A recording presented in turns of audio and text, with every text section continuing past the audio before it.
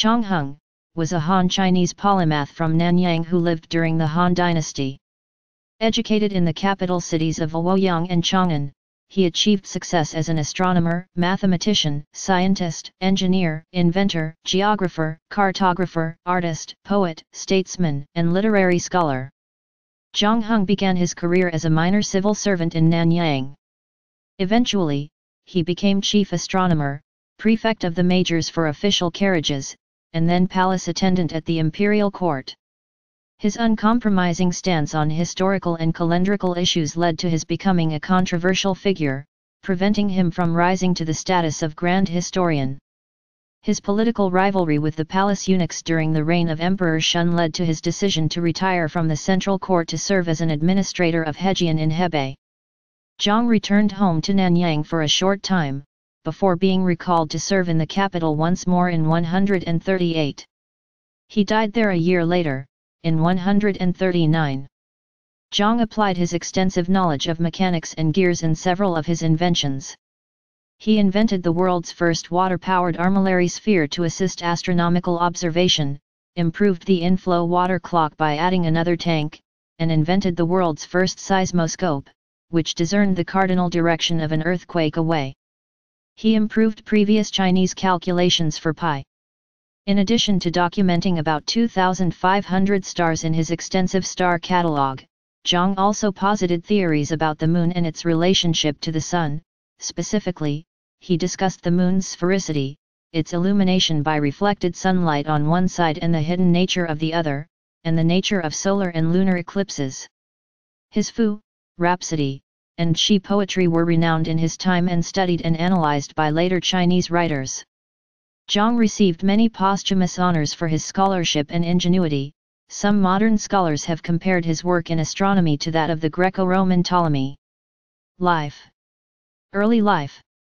Born in the town of Xie in Nanyang Commandery, north of the modern Nanyang city in Henan province, Zhang Heng came from a distinguished but not very affluent family. His grandfather Zhang Heng had been governor of a commandery and one of the leaders who supported the restoration of the Han by Emperor Guanggu, following the death of the usurping Wang Mang of the Xian. At age 10, Zhang's father died, leaving him in the care of his mother and grandmother. An accomplished writer in his youth, Zhang left home in the year 95 to pursue his studies in the capitals of Chang'an and Luoyang. While traveling to Luoyang, Zhang passed by a hot spring near Mount Li and dedicated one of his earliest Fu poems to it.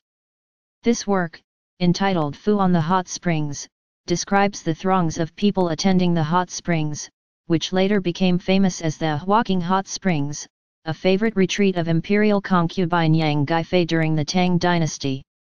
After studying for some years at Luoyang's Taixu, he was well versed in the classics and friends with several notable persons, including the mathematician and calligrapher Kui Yuan, the official and philosophical commentator Ma Rong, and the philosopher Wang Fu. Government authorities offered Zhang appointments to several offices, including a position as one of the imperial secretaries, yet he acted modestly and declined. At age 23, he returned home with the title Officer of Merit in Nanyang, serving as the Master of Documents under the administration of Governor Baode. He was charged with composing inscriptions and dirges for the governor. He gained experience in writing official documents. As Officer of Merit in the commandery, he was also responsible for local appointments to office and recommendations to the capital of nominees for higher office. He spent much of his time composing rhapsodies on the capital cities. When Baode was recalled to the capital in 111 to serve as a minister of finance, Zhang continued his literary work at home in Xie. Zhang Heng began his studies in astronomy at the age of 30 and began publishing his works on astronomy and mathematics. Official career. In 112, Zhang was summoned to the court of Emperor An, R.106125, who had heard of his expertise in mathematics. When he was nominated to serve at the capital, Zhang was escorted by carriage, a symbol of his official status, to Luoyang, where he became a court gentleman working for the imperial secretariat. He was promoted to chief astronomer for the court, serving his first term from 115-120 under Emperor An and his second under the succeeding emperor from 126-132. As chief astronomer, Zhang was a subordinate of the Minister of Ceremonies, one of 9 ministers ranked just below the 3 excellencies. In addition to recording heavenly observations and portents, preparing the calendar, and reporting which days were auspicious and which ill-omened, Zhang was also in charge of an advanced literacy test for all candidates to the Imperial Secretariat and the Censorate, both of whose members were required to know at least 9,000 characters in all major writing styles. Under Emperor An, Zhang also served as prefect of the majors for official carriages under the Ministry of Guards, in charge of receiving memorials to the throne, formal essays on policy and administration, as well as nominees for official appointments. When the government official Dan Song proposed the Chinese calendar should be reformed in 123 to adopt certain apocryphal teachings, Zhang opposed the idea. He considered the teachings to be of questionable stature and believed they could introduce errors. Others shared Zhang's opinion and the calendar was not altered, yet Zhang's proposal that apocryphal writings should be banned was rejected. The officials Lu Zhen and Lu Daotu, members of a committee to compile the dynastic history Dongguan Hanji, sought permission from the court to consult Chang Heng. However, Zhang was barred from assisting the committee due to his controversial views on Apocrypha and his objection to the relegation of Emperor Zhengshi's R.2325 role in the restoration of the Han dynasty as lesser than Emperor Guangguo's. Lu Zhen and Lu Daotu were Zhang's only historian allies at court, and after their deaths Zhang had no further opportunities for promotion to the prestigious post of court historian. Despite this setback in his official career, Zhang was reappointed as chief astronomer in 126 after Emperor Shun of Han, R125-144, ascended to the throne. His intensive astronomical work was rewarded only with the rank and salary of 600 bushels, or shi, of grain, mostly commuted to coin cash or bolts of silk. To place this number in context, in a hierarchy of 20 official ranks, the lowest paid official earned the rank and salary of 100 bushels and the highest paid official earned 10,000 bushels during the Han. The 600 bushel rank was the lowest the emperor could directly appoint to a central government position. Any official of lower status was overseen by central or provincial officials of high rank.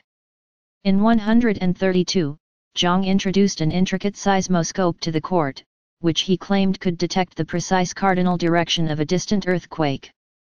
On one occasion his device indicated that an earthquake had occurred in the northwest. As there was no perceivable tremor felt in the capital, his political enemies were briefly able to relish the failure of his device until a messenger arrived shortly afterwards to report that an earthquake had occurred about 400 kilometers, 248 miles, to 500 kilometers, 310 miles, northwest of Luoyang in Gansu province. A year after Zhang presented his seismoscope to the court, officials and candidates were asked to provide comments about a series of recent earthquakes which could be interpreted as signs of displeasure from heaven. The ancient Chinese viewed natural calamities as cosmological punishments for misdeeds that were perpetrated by the Chinese ruler or his subordinates on earth. In Zhang's memorial discussing the reasons behind these natural disasters, he criticized the new recruitment system of Zhoxiang, which fixed the age of eligible candidates for the title filial and insurrupt at age 40. The new system also transferred the power of the candidate's assessment to the 3 excellencies rather than the generals of the household, who by tradition oversaw the affairs of court gentlemen. Although Zhang's memorial was rejected, his status was significantly elevated. Soon after to palace attendant, a position he used to influence the decisions of Emperor Shun. At this prestigious new position, Zhang earned a salary of 2,000 bushels and had the right to escort the emperor. As palace attendant to Emperor Shun, Zhang Heng attempted to convince him that the court eunuchs represented a threat to the imperial court. Zhang pointed to specific examples of past court intrigues involving eunuchs, and convinced Shun that he should assume greater authority and limit their influence. The eunuchs attempted to slander Zhang, who responded with a Fu rhapsody called Fu on pondering the mystery, which vents his frustration. Rafe de Crespigny states that Zhang's rhapsody used imagery similar to Chu Yuan's 342-78 BC poem Li Sao and focused on whether or not good men should flee the corrupted world or remain virtuous within it. Literature and poetry. While working for the central court, Zhang Heng had access to a variety of written materials located in the archives of the Eastern Pavilion. Zhang read many of the great works of history in his day and claimed he had found 10 instances where the records of the grand historian by Sima Qian, 145-90 BC, and the Book of Han by Bangu, AD 3292, differed from other ancient texts that were available to him. His account was preserved and recorded in the 5th century text of the Book of Later Han by Fan Yat, 398-445. His rhapsodies and other literary works displayed a deep knowledge of classic texts, Chinese philosophy, and histories. He also compiled a commentary on the Taixuan, Great Mystery, by the Daoist author Yang Xiang, 53 BC AD 18. Xiao Tong, 5015-31, a crown prince of the Liang dynasty, 5025-57, immortalized several of Zhang's works in his literary anthology, Selections of Refined Literature, Wen Xian. Zhang's rhapsodies, Fu, include Western Metropolis Rhapsody, Eastern Metropolis Rhapsody, Southern Capital Rhapsody, Rhapsody on Contemplating the Mystery, and Rhapsody on Returning to the Fields. The latter fuses Daoist ideas with Confucianism and was a precursor to later Chinese metaphysical nature poetry. According to Lu Wuqi, a set of 4 short lyric poems, Shi, entitled Lyric Poems on Four Sorrows, is also included with Zhang's preface. This set constitutes some of the earliest heptasyllabic Shi Chinese poetry written. While still in Luoyang, Zhang became inspired to write his Western Metropolis Rhapsody and Eastern Metropolis Rhapsody, which were based on the Rhapsody on the Two Capitals by the historian Bangu. Zhang's work was similar to Ban's, although the latter fully praised the contemporaneous Eastern Han regime, while Zhang provided a warning that it could suffer the same fate as the Western Han if it too declined into a state of decadence and moral depravity. These two works satirized and criticized what he saw as the excessive luxury of the upper classes. Zhang's Southern Capital Rhapsody commemorated his home city of Nanyang, home of the restorer of the Han dynasty, Guanggu. In Chang Heng's poem Four Sorrows, he laments that he is unable to woo a beautiful woman due to the impediment of mountains, snows and rivers. Of de Crespigny, Tong Xiao, and David Arnould's claim that Zhang wrote this as an innuendo hinting at his inability to keep in contact with the emperor, hindered by unworthy rivals and petty men. This poem is one of the first in China to have 7 words per line. His Four Sorrows reads, quote, "In Taishan stays my dear sweetheart, but Liangfu keeps us long apart. Looking east, I find tears start. She gives me a sword to my delight. A jade I give her as requite. I'm at a loss as she is out of sight. Why should I trouble myself all night?" End of quote. In another poem of his called Stabilizing the Passions, preserved in a Tang dynasty, 618-907, Encyclopedia, but referred to earlier by Tao Qian, 365-427, in praise of Zhang's lyrical minimalism, Zhang displays his admiration for an attractive and exemplary woman. This simpler type of Fu poem influenced later works by the prominent official and scholar Cai Yang, 132-192. Zhang wrote. Zhang's long lyrical poems also revealed a great amount of information on urban layout and basic geography. His rhapsody Sir Based on Nothing provides details on terrain, palaces, hunting parks, markets, and prominent buildings of Chang'an, the Western Han capital. Exemplifying his attention to detail, his rhapsody on Nanyang described gardens filled with spring garlic, summer bamboo shoots, autumn leeks, winter rape turnips, perilla, evodia, and purple ginger.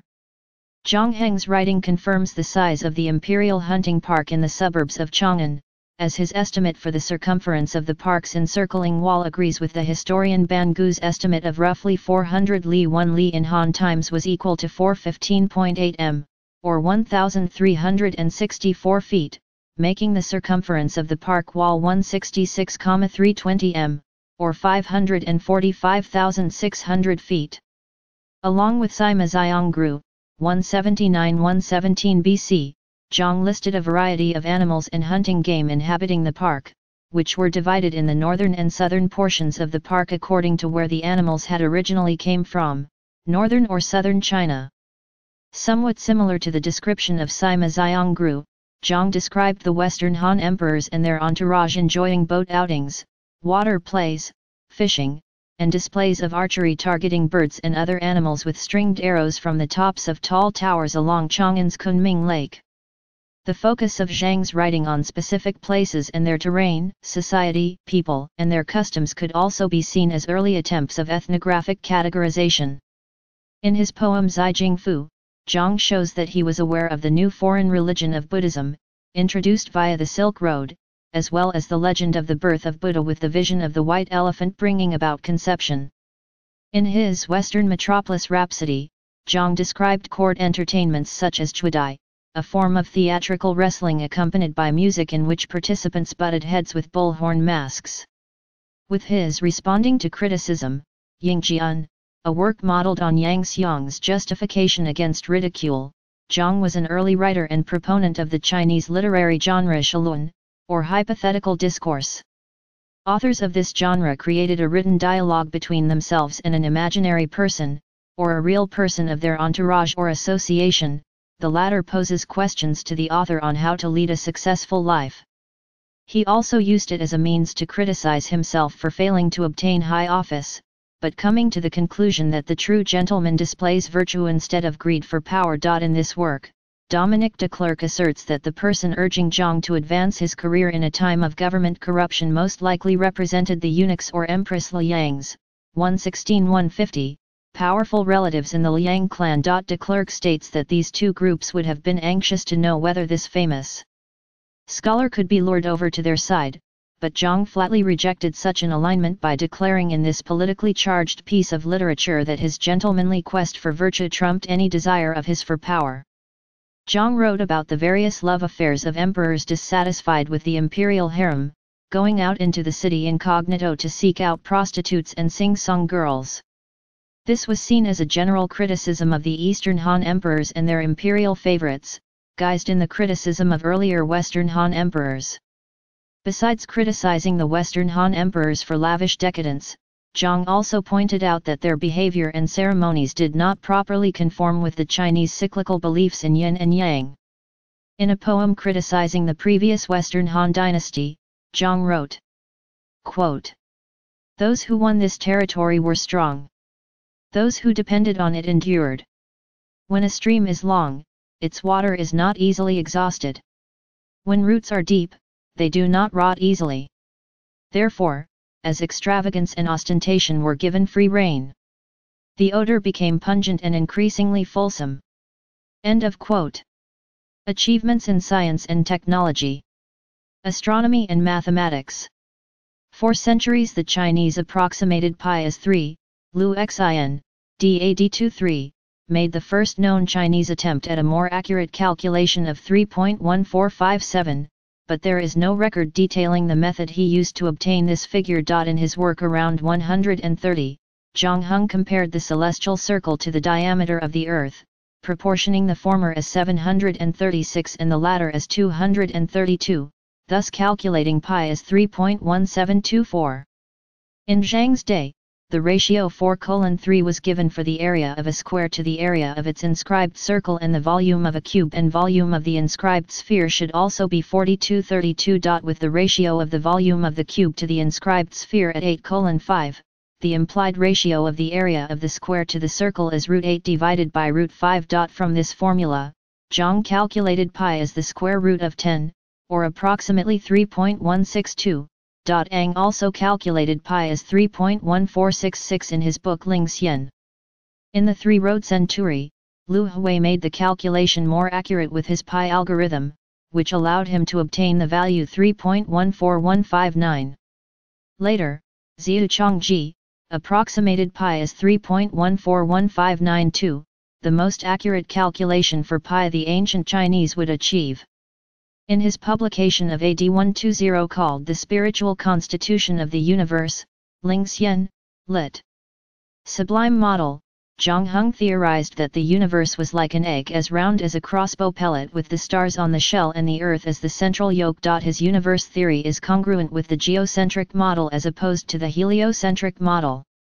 Although the ancient Warring States, 403-221 BC, Chinese astronomers Shi Shen and Ganda had compiled China's first star catalogue in the 4th century BC, Zhang nonetheless catalogued 2,500 stars which he placed in a brightly shining category. The Chinese estimated the total to be 14,000, and he recognized 124 constellations. In comparison, this star catalogue featured many more stars than the 850 documented by the Greek astronomer Hipparchus, c. 190 c. 120 BC, in his catalogue, and more than Ptolemy, AD 83-161, who catalogued over 1,000. Zhang supported the radiating influence theory to explain solar and lunar eclipses, a theory which was opposed by Wang Chang, AD 2797. In the Ling Xian, Zhang wrote, "The sun is like fire and the moon like water. The fire gives out light and the water reflects it. Thus the moon's brightness is produced from the radiance of the sun, and the moon's darkness is due to the light of the sun being obstructed. The side which faces the sun is fully lit, and the side which is away from it is dark. The planets, as well as the moon, have the nature of water and reflect light. The light pouring forth from the sun does not always reach the moon owing to the obstruction of the earth itself. This is called insu, a lunar eclipse. When a similar effect happens with a planet, we call it an occultation. When the moon passes across the sun's path, then there is a solar eclipse." Chang Heng viewed these astronomical phenomena in supernatural terms as well. The signs of comets, eclipses, and movements of heavenly bodies could all be interpreted by him as heavenly guides on how to conduct affairs of state. Contemporary writers also wrote about eclipses and the sphericity of heavenly bodies. The music theorist and mathematician Zhang Heng, 7837 BC, wrote about the spherical shape of the sun and moon while discussing eclipses. "The moon and the planets are yin, they have shape but no light. This they receive only when the sun illuminates them. The former masters regarded the sun as round like a crossbow bullet, and they thought the moon had the nature of a mirror. Some of them recognized the moon as a ball too. Those parts of the moon which the sun illuminates look bright, those parts which it does not, remain dark." The theory posited by Zhang and Jing was supported by later pre-modern scientists such as Shen Kuo, 1031–1095, who expanded on the reasoning of why the sun and moon were spherical. Extra tank for inflow clepsydra. The outflow clepsydra was a timekeeping device used in China as long ago as the Shang dynasty, c. 1600 c. 1050 BC, and certainly by the Zhou dynasty, 1122–56 BC. The inflow clepsydra with an indicator rod on a float had been known in China since the beginning of the Han dynasty in 202 BC and had replaced the outflow type. The Han Chinese noted the problem with the falling pressure head in the reservoir, which slowed the timekeeping of the device as the inflow vessel was filled. Zhang Heng was the first to address this problem, indicated in his writings from 117, by adding an extra compensating tank between the reservoir and the inflow vessel. Heng also mounted two statuettes of a Chinese immortal and a heavenly guard on the top of the inflow clepsydra, the two of which would guide the indicator rod with their left hand and point out the graduations with their right. Joseph Needham states that this was perhaps the ancestor of all clock jacks that would later sound the hours found in mechanical clocks by the 8th century, but he notes that these figures did not actually move like clock jack figurines or sound the hours. Many additional compensation tanks were added to later clepsydras in the tradition of Zhang Heng. In 610 the Sui dynasty, 581–618, engineers Gengsun and Yuan Kai crafted an unequal armed steel yard balance able to make seasonal adjustments in the pressure head of the compensating tank, so that it could control the rate of water flow for different lengths of day and night during the year. Zhang mentioned a jade dragon's neck, which in later times meant a siphon. He wrote of the floats and indicator rods of the inflow clepsydra as follows. Bronze vessels are made and placed one above the other at different levels, they are filled with pure water. Each has at the bottom a small opening in the form of a jade dragon's neck. The water dripping, from above, enters two inflow receivers, alternately, the left one being for the night and the right one for the day. On the covers of each inflow receiver, there are small cast statuettes in gilt bronze, the left, night, one is an immortal and the right, day, one is a policeman. These figures guide the indicator rod, lit arrow, with their left hands, and indicate the graduations on it with their right hands, thus giving the time. Block quote. Water-powered armillary sphere. Zhang Heng is the first person known to have applied hydraulic motive power, i.e. by employing a water wheel and clepsydra, to rotate an armillary sphere, an astronomical instrument representing the celestial sphere. The Greek astronomer Eratosthenes, 276–194 BC, invented the first armillary sphere in 255 BC. The Chinese armillary sphere was fully developed by 52 BC, with the astronomer Geng Xiaochang's addition of a permanently fixed equatorial ring. In AD 84 the astronomers Fu and Njiakui added the ecliptic ring, and finally Zhang Heng added the horizon and meridian rings. His invention is described and attributed to Zhang in quotations by Hsu Chen and Li Shan, referencing his book Lu Shui Chuan Hun Tian I Chi, apparatus for rotating an armillary sphere by clepsydra water. It was likely not an actual book by Zhang, but a chapter from his Hun I or Hun I Thursday Chu, written in 117 AD. His water-powered armillary influenced the design of later Chinese water clocks and led to the discovery of the escapement mechanism by the 8th century. The historian Joseph Needham, 1900–1995, states, "What were the factors leading to the first escapement clock in China? The chief tradition leading to Yixing, AD 725, was of course the succession of pre-clocks which had started with Zhang Heng about 125.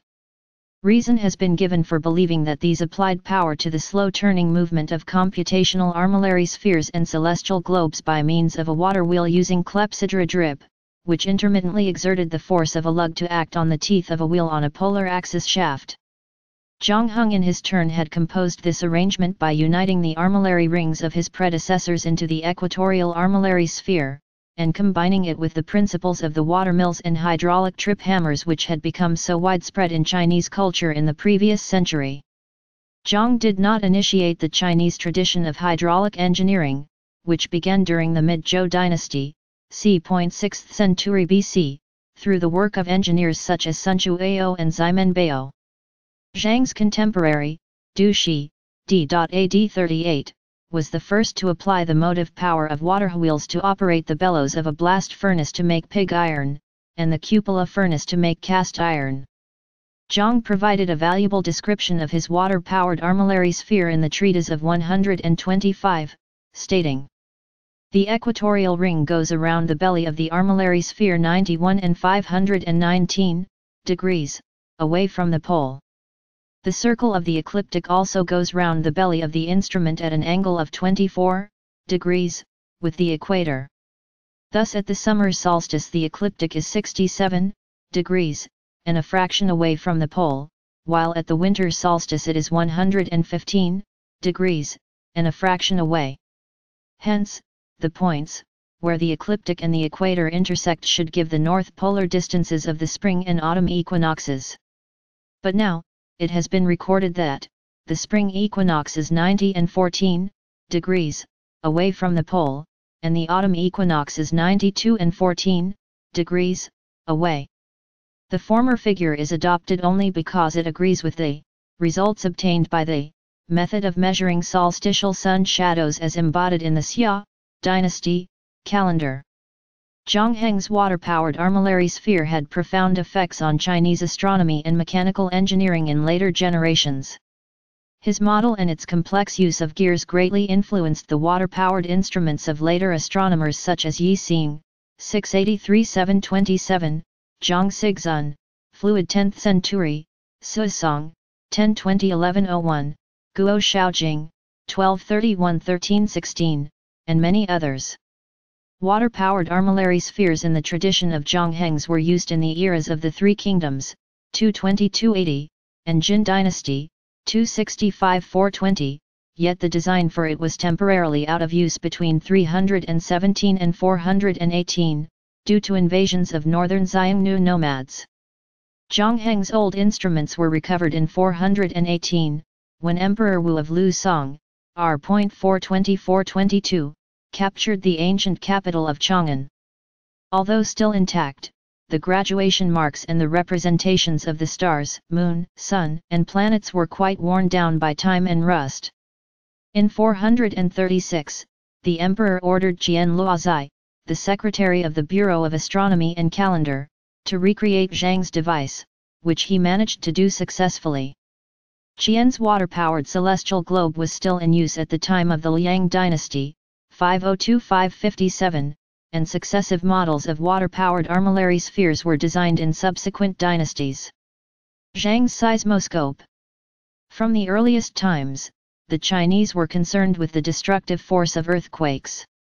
It was recorded in Sima Qian's records of the Grand Historian of 91 BC that in 780 BC an earthquake had been powerful enough to divert the courses of 3 rivers. It was not known at the time that earthquakes were caused by the shifting of tectonic plates in the Earth's crust.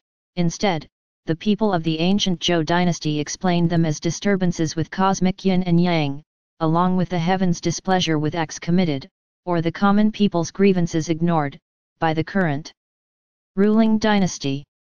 These theories were ultimately derived from the ancient text of the Yu Jing, Book of Changes, in its 51st hexagram. There were other early theories about earthquakes, developed by those such as the ancient Greeks. Anaxagoras, c. 528 BC, believed that they were caused by excess water near the surface crust of the Earth bursting into the Earth's hollows. Democritus, c. 463–70 BC, believed that the saturation of the Earth with water caused them. Anaximenes, c. 585–c. 525 BC, believed they were the result of massive pieces of the Earth falling into the cavernous hollows due to drying, and Aristotle, 384–322 BC, believed they were caused by instability of vapor, pneuma, caused by the drying of the moist earth by the sun's rays. During the Han dynasty, many learned scholars including Zhang Heng believed in the oracles of the winds. These oracles of the occult observed the direction, force, and timing of the winds, to speculate about the operation of the cosmos and to predict events on Earth. These ideas influenced Zhang Heng's views on the cause of earthquakes. Against the grain of earlier theories proposed by his fellow Chinese and contemporary Greeks, Zhang Heng believed that earthquakes were caused by wind and air, writing, quote, "The chief cause of earthquake is air, an element naturally swift and shifting from place to place. As long as it is not stirred, but lurks in a vacant space, it reposes innocently, giving no trouble to objects around it. But any cause coming upon it from without rouses it, or compresses it, and drives it into a narrow space, and when opportunity of escape is cut off, then with deep murmur of the mountain it roars around the barriers, which after long battering it dislodges and tosses on high, growing more fierce the stronger the obstacle with which it has contended." In 132, Zhang Heng presented to the Han court what many historians consider to be his most impressive invention, the first seismoscope. A seismoscope records the motions of Earth's shaking, but unlike a seismometer, it does not retain a time record of those motions. It was named Earthquake Weathervane, Haofeng Didong Ii, and it was able to roughly determine the direction, out of 8 directions, where the earthquake came from. According to the Book of Later Han, compiled by Fan Ye in the 5th century, his bronze urn-shaped device, with a swinging pendulum inside, was able to detect the direction of an earthquake hundreds of kilometers away. This was essential for the Han government in sending quick aid and relief to regions devastated by this natural disaster. He Book of Later Han records that, on one occasion, Zhang's device was triggered, though no observer had felt any seismic disturbance. Several days later a messenger arrived from the west and reported that an earthquake had occurred in Longxi, modern Gansu province, the same direction that Zhang's device had indicated, and thus the court was forced to admit the efficacy of the device.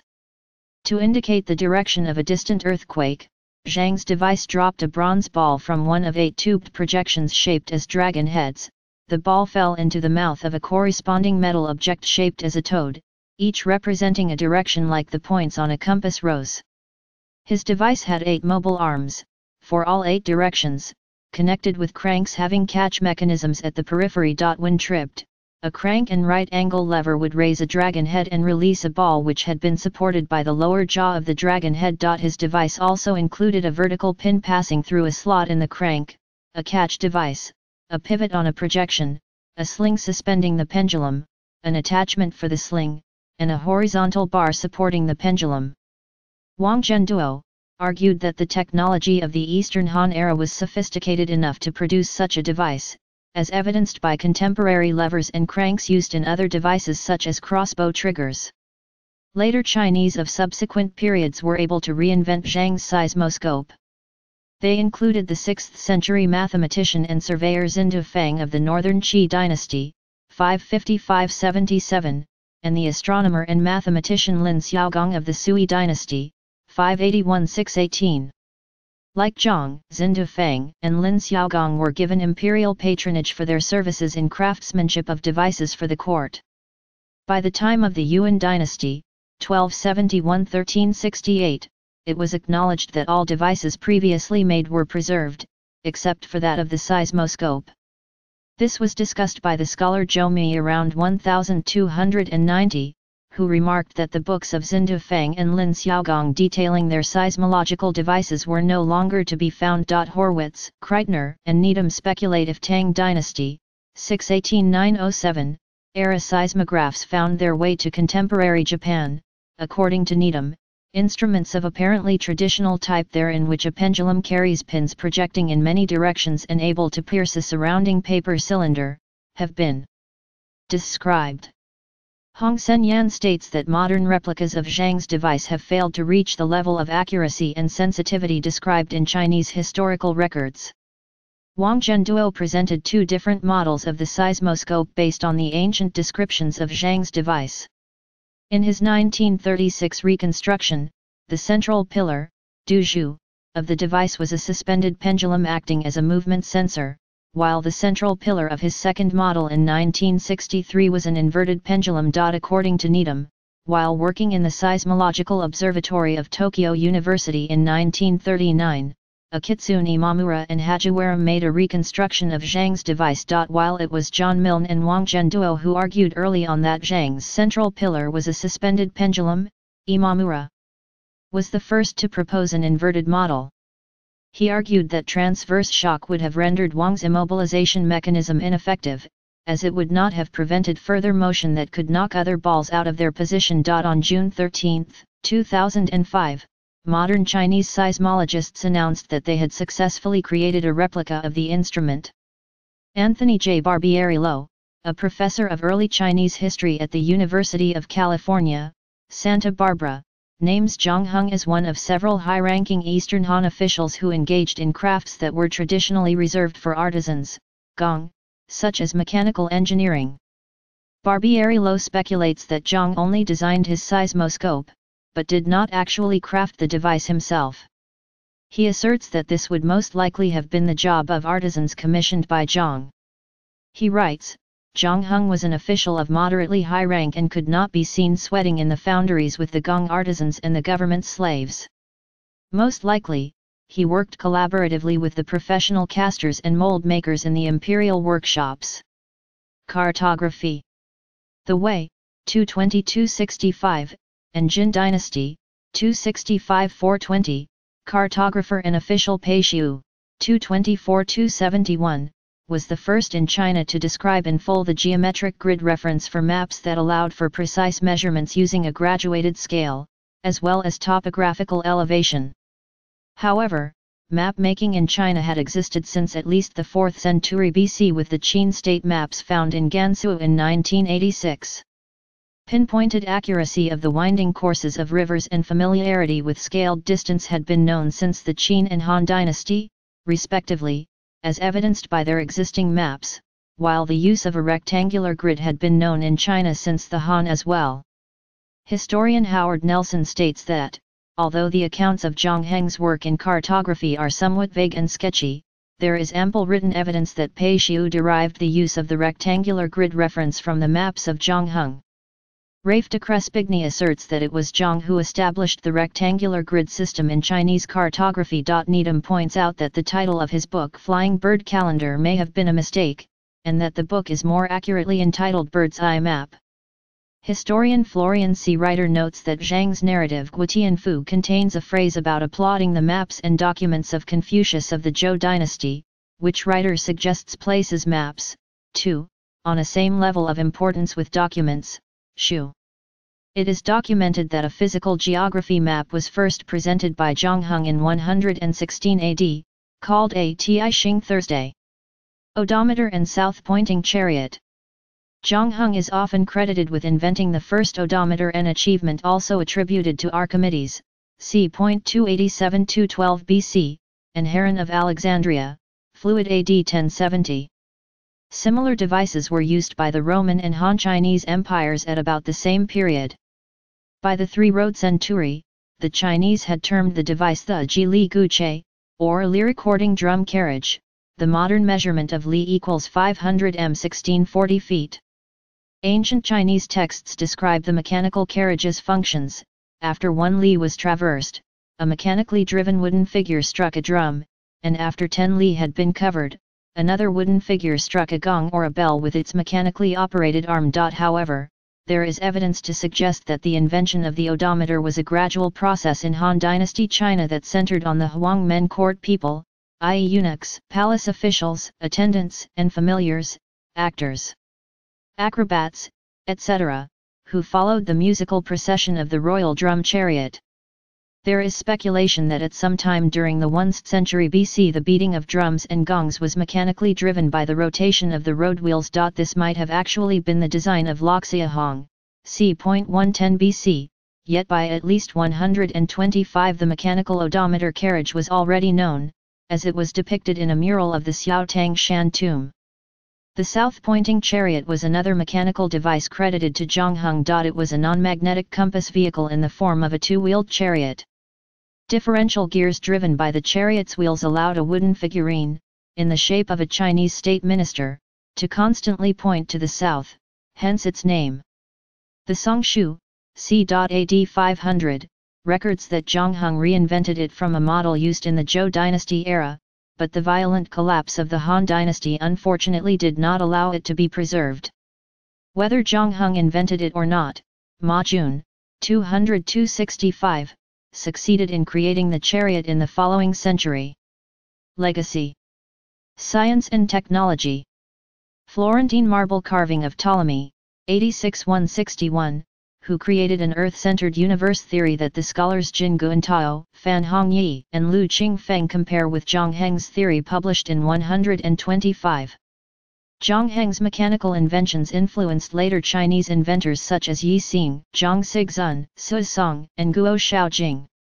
Suzong directly named Zhang's water-powered armillary sphere as the inspiration for his 11th-century clock tower. The cosmic model of 9 points of heaven corresponding with 9 regions of Earth conceived in the work of the scholar official Chen Hengmu, 1696–1771, followed in the tradition of Zhang's book Spiritual Constitution of the Universe. The seismologist John Milne, who created the modern seismograph in 1876 alongside Thomas Gray and James A. Ewing at the Imperial College of Engineering in Tokyo, commented in 1886 on Zhang Heng's contributions to seismology. The historian Joseph Needham emphasized his contributions to pre-modern Chinese technology, stating that Zhang was noted even in his day for being able to make 3 wheels rotate as if they were one. More than one scholar has described Zhang as a polymath. However, some scholars also point out that Zhang's writing lacks concrete scientific theories. Comparing Zhang with his contemporary, Ptolemy, 83–161, of Roman Egypt, Jin Guantao, Fan Hongyi, and Lu Qingfeng state. Based on the theories of his predecessors, Zhang Heng systematically developed the celestial sphere theory. An armillary constructed on the basis of his hypotheses bears a remarkable similarity to Ptolemy's Earth-centered theory. However, Zhang Heng did not definitely propose a theoretical model like Ptolemy's Earth-centered one. It is astonishing that the celestial model Zhang Heng constructed was almost a physical model of Ptolemy's Earth-centered theory. Only a single step separates the celestial globe from the Earth-centered theory, but Chinese astronomers never took that step. Here we can see how important the exemplary function of the primitive scientific structure is. In order to use the Euclidean system of geometry as a model for the development of astronomical theory, Ptolemy first had to select hypotheses which could serve as axioms. He naturally regarded circular motion as fundamental and then used the circular motion of deference and epicycles in his Earth-centered theory. Although Zhang Heng understood that the Sun, Moon, and planets move in circles, he lacked a model for a logically structured theory and so could not establish a corresponding astronomical theory. Chinese astronomy was most interested in extracting the algebraic features of planetary motion, that is, the length of the cyclic periods, to establish astronomical theories.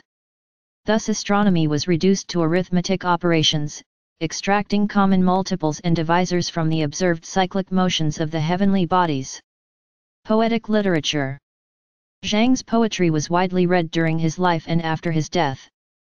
In addition to the compilation of Xiaotong mentioned above, the Eastern Wu official Shuizong, d. 237, wrote commentary on Zhang's poems Dongjing Fu and Zhaijing Fu.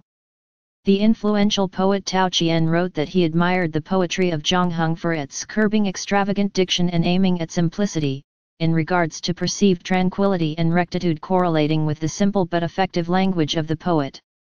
Tao wrote that both Zhang Heng and Cai Yang avoided inflated language, aiming chiefly at simplicity, and adding that their compositions begin by giving free expression to their fancies but end on a note of quiet, serving admirably to restrain undisciplined and passionate nature.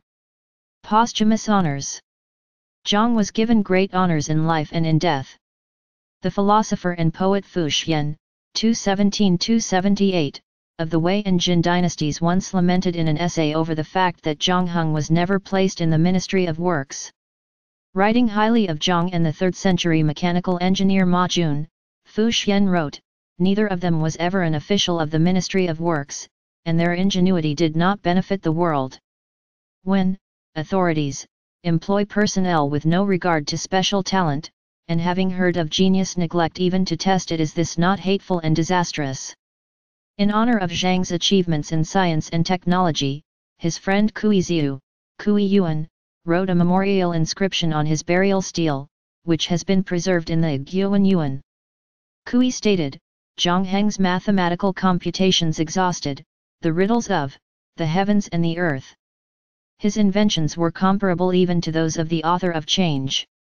The excellence of his talent and the splendor of his art were one with those of the gods." The minor official Xia Hezhan, 243–291, of the Wei dynasty made an inscription for his own commemorative stele to be placed at Zhang Heng's tomb. It read, "Ever since gentlemen have composed literary texts, none has been as skillful as the master Zhang Heng in choosing his words well. If only the dead could rise, oh, I could then turn to him for a teacher." Several things have been named after Zhang in modern times, including the lunar crater Chang Heng, the asteroid 1802 Zhang Heng, and the mineral Zhang Hengite.